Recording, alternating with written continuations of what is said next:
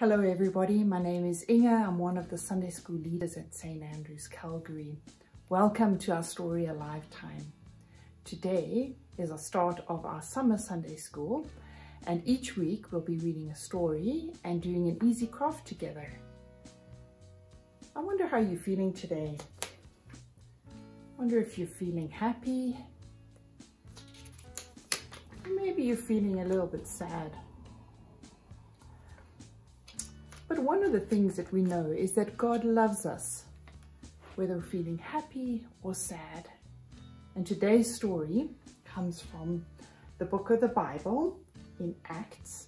It's called Sad Day, Happy Day, the story of Peter and Dorcas. This is a story from God's book, the Bible. It's for you and it's for me too. There's a little girl and she's looking in the mirror. She's got a happy face. Dorcas loved to sew things, then give them all away. Shirts and skirts and dresses, something lovely every day. Thank you for your goodness, dear Dorcas. We love you.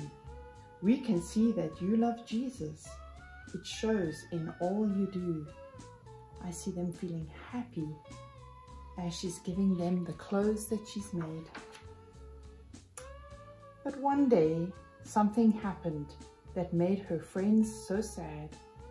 Kind Dorcas put her things away, for she was feeling bad. She climbed in bed and lay there. Friends gathered round and cried, but instead of feeling better, she grew worse, and then she died. We must hurry and tell Peter. He'll know just what to do. And when they found him, Peter said, "Okay, I'll go with you." "Just look what Dorcas made for us," friends gathered round to say. But Peter sent them all outside, then went inside to pray. I can see the tears in their eyes. And taking Dorcas by the hand, he said, "Get up, my friend." She looked at him, she sat up straight. She was alive again. Then sadness turned to gladness as friends began to say, "Our God made Dorcas live again. Praise God, happy day."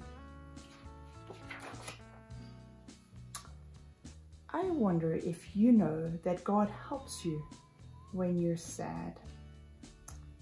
Let us pray. Dear God, thank you for loving us. Thank you for helping us when we're feeling sad. Amen. So it's time for our craft. What we'll need for our craft today is a paper plate, some yarn. If you don't have yarn, you can use some string. And we need some tape. And we need a pencil. Let's begin our craft. You take a paper plate and you draw a heart. Then you might need some help from your mums and dads as you poke using a pencil. Poke some holes all around the heart shape. Then you take some yarn and some tape and tape a little needle point around the end of the tape. Now you're ready to start sewing.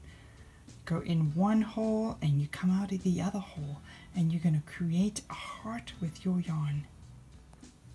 Now you can secure the end of your yarn onto the back of the plate, and you're going to start weaving in and out.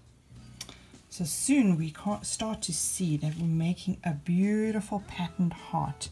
And as we sew, we remember that Dorcas sewed for her friends, making beautiful clothes, and they saw how much she loved Jesus and that she had a heart full of love for everybody, and it made them very happy.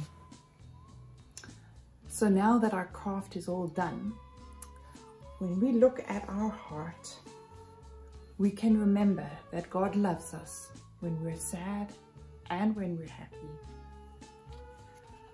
God takes care of you and your family so that you can help others too. So I would like you to do something this week that's going to help other people. Maybe you could gather some of your clothes that don't fit you anymore and fold them up neatly and put them in a bag and give them to a shelter so other kids can wear them. Or maybe you can think of something else that would be really nice to do for one of your neighbors that'll put a big smile on their face. Or maybe you could tell somebody that Jesus loves them too. Have a great week. We'll look forward to seeing you again next week at our Story Alive time. Lots of love and lots of hugs from all of us. Bye now.